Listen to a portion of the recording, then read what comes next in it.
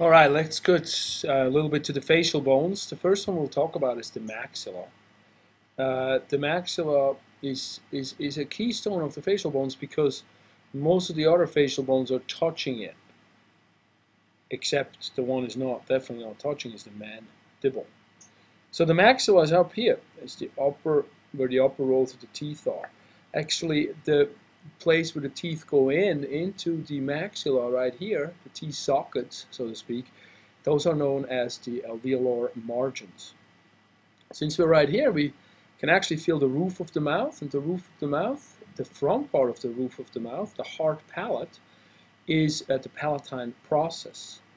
If we move posterior in the back portion, we'll get to the next slide, and that here is the back portion of the hard palate, and that's the palatine bone itself. It's a bone by itself.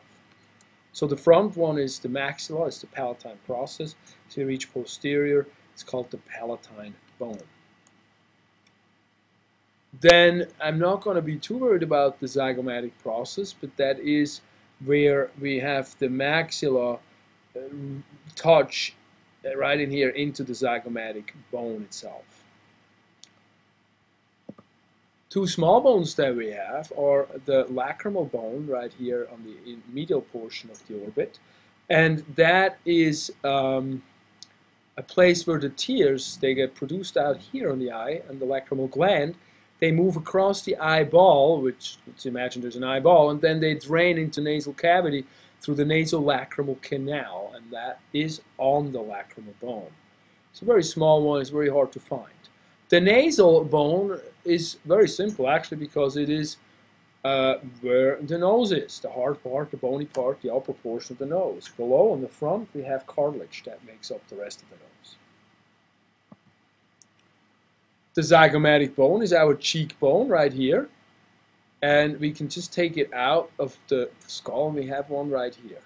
There's multiple processes attached to it. The one that I'm mostly wanting to worry about this semester is the temporal process of the zygomatic bone, which will meet up with the zygomatic process of the temporal bone.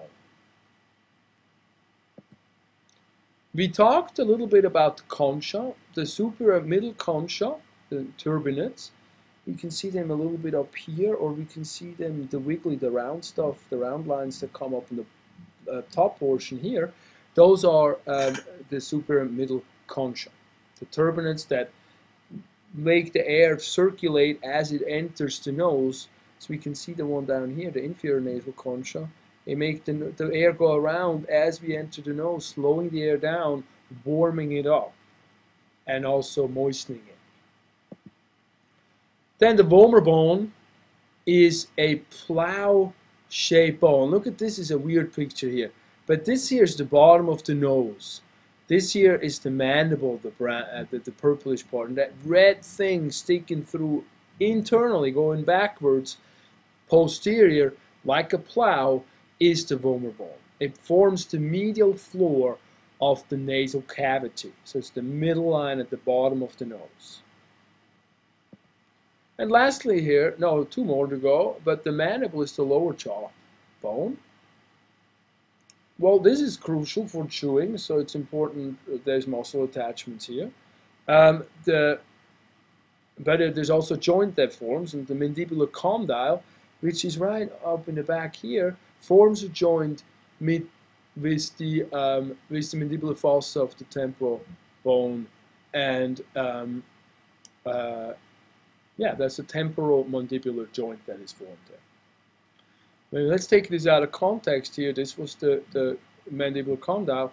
We have a coronoid process that sticks out anteriorly to that, and that will be a muscle attachment for the temporalis muscle, pulling on the mandible as it closes the mouth. Then as we grab the mandible from the front, we have the body that reaches around anteriorly. The ramus is the flatter portion that goes up into the condyles. And we also have alveolar margins, which are the teeth sockets here as well. Sometimes they call them alveolar process also, so you got to be aware of both words. Lastly, here's the hyoid bone, and that's a free-floating bone in the anterior neck, inferior to the mandible, but superior to the Adam's apple, which is the larynx. It's a weird horseshoe-shaped bone. It has no bony attachments, only muscles and ligaments. And this bone helps swallowing. All right, let's get going with that. And next we'll reach to the facial muscles. Hey.